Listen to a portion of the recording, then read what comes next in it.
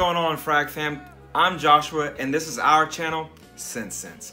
To all the loyal subscribers who have shown back up because I've been gone for quite some time, guys, thank you so much. Hope you've had a great holidays and hope you've tackled 2019 in the best way possible so far, and you've got goals to come. For all you new people, guys, welcome aboard. I'm telling you, you're gonna like it. It's not like I'm, trying to invite you into R. Kelly's house with some candy. Today we'll be talking about my top 10 fragrances that I've worn so far in winter and I will continue to wear until winter comes to a close. Granted, I don't think these are the best 10 winter fragrances. I've got other designer fragrances that I might choose over them if you twisted my arm and made me make that decision. But when it comes to this winter, these are the 10 fragrances that I have been wearing and I will continue to wear to decide if I want to keep them or roll them out the door. Starting the list is a designer fragrance from my favorite designer house, and that is Versace. It's a fragrance that's often frowned upon, but when it comes to its application and the reason why I wear it, that's why I love it. At number 10, guys, Versace's Eros. Versace's Eros is perfect for the cold weather and when you're out and about and you need to cut through cold weather and other people's fragrances. It's a loud designer mint fragrance. It's exactly what it is. It gets hated upon for what it is, but at the end of the day, it does exactly what it sets out to be. It's people pleasing, and when it comes to people who aren't, fragrance aficionados, they just really like the way this stuff smells. This is actually my second bottle.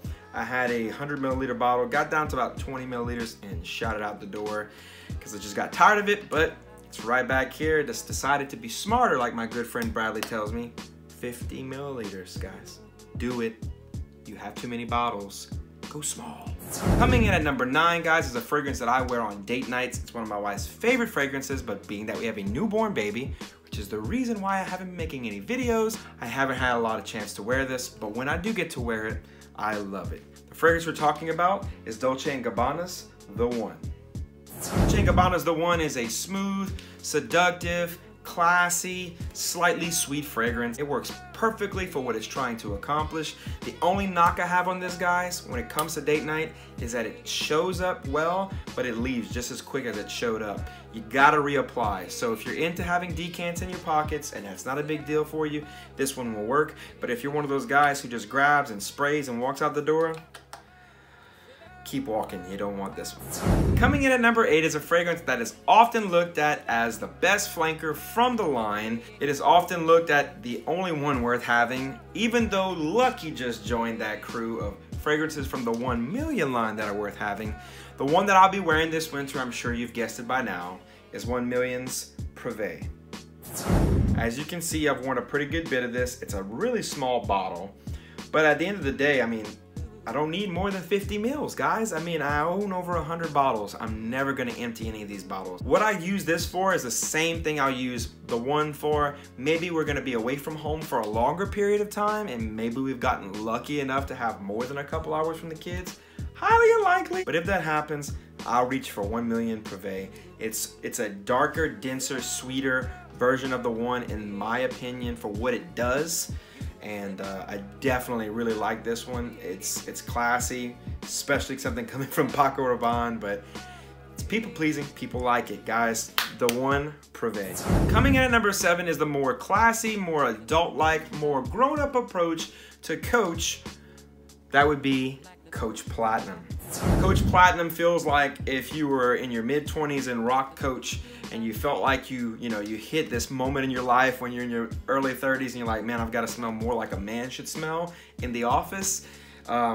This is what I think you would get. I think this one is much better than the previous aforementioned Coach for men. It's got a little more of a powdery vibe to it, but it lasts a whole lot longer. It projects better, and I just really, really like it. And it's kind of a neat bottle, guys. Coming in at number 7, that is Coach for Men Platinum. Coming in at number 6 is an often overlooked fragrance. It wasn't always the most hyped fragrance. I love it. I think the bottle's slightly tacky. I've actually chipped the bottle, if you can see. I really like it, and of course you've seen it by now. That's Givenchy's Play Intense. This is, you hear that? Play Intense is a sweet, coffee, Tonka, gourmandish fragrance, and it works really, really well. It works perfect in winter. I feel like it comes more alive in the cold winter air. This is a really good one. You should definitely check it out if you haven't checked it out. It's probably something you haven't heard a lot about in these YouTube videos, or maybe a lot of people don't talk about it. You probably can't even find it in your local store, so you probably have to buy it on the gray web. But guys, this right here is a really, really cool fragrance. Check it out, guys. That's Givenchy's Play Intense. Coming in at number 5 is a fragrance in South Louisiana that's often looked at as kind of femme. I'm secure myself, my wife likes it, I love it. I think it's a great, great fragrance, and I think women can wear it too. It's something that I wouldn't mind spraying on her and me when we walk out the door. I might try that. Coming in at number 5 from the house of Tom Ford is Noir Extreme. Noir Extreme is a very unique fragrance. There's really nothing else like it on the market. Do not wear this if you're not comfortable with yourself and you care a whole lot about what some people may say. This is not a fragrance you're gonna wanna wear around guys who are talking about tossing around the pigskin and if the Cowboys are gonna win and how the Saints are gonna win the Super Bowl. This is not what you wanna wear. This is something you wanna wear around a different type of people who may be a little more artsy, people who may be a little more refined in their taste of certain things, especially fragrances. If you're around those kinds of people, or you by yourself and you're doing it for you, fantastic. Or if you really don't care, like myself, just rock it. Coming in at numero 4 is a fragrance from the house of YSL. As you can see from me spinning the top, it is a L'Homme line fragrance. This one is L'Homme Ultime. L'Homme Ultime is a fragrance that has a fantastic wearable rose note. A lot of people, especially guys, kind of shy away from the rose note, but this is rose done fresh. A lot of people won't have this on their winter list, but I find that it smells really pleasant in cold, crisp air, and it also works really good in an air-controlled environment. I'm sure the majority of the people watching this video work in an air-controlled environment or will be in an air-controlled environment at some point in the week. So guys, if you want to get past the fact that it doesn't have like a crap ton of woods and smoky notes, then I think you'll enjoy it and you should try it. And the fragrance we're talking about again is L'Homme's Ultime. This tea-tiny bottle, which continues my little trend of 50 milliliter bottles. It is a bottle of Allure Homme Sports Eau Extreme from the house of Chanel. This is Tonka done fresh. I get a lot of the same vibes that I get from Eros, just without the mint, without that strong, heavy, piercing mint. It almost feels like Versace opened this up, smelled it, and was like, man, let's just throw a crap ton of mint on top and we'll call it Eros. It's kind of the vibe I get. The reason that this is on this list at number 3 is because if I can't figure out what I want to wear for the week, I grab this boy, I spray it on, and I walk out the door. This one works, it lasts, it's high quality, it's a fantastic fragrance. It's often over-talked, but I like it. Allure Homme Sport Eau Extreme. Coming in at number 2 is one of the most overlooked fragrances from the house, especially from the Terra Mugler line. It's my favorite one from the Amen line. No, not Tonka. No, it's not Ultra Zest. No, it's not Pure Havana. It's not Malt. It's Crypto Mint. Crypto Mint is what I wear when I maybe want to wear Eros, but I don't want to smell like I'm going out to a nightclub. This is something that I'll wear to the office. This is something that so easily feels like it floats through the winter breeze, and you will ultimately smell unique. Coming in at number 2 is Crypto Mint.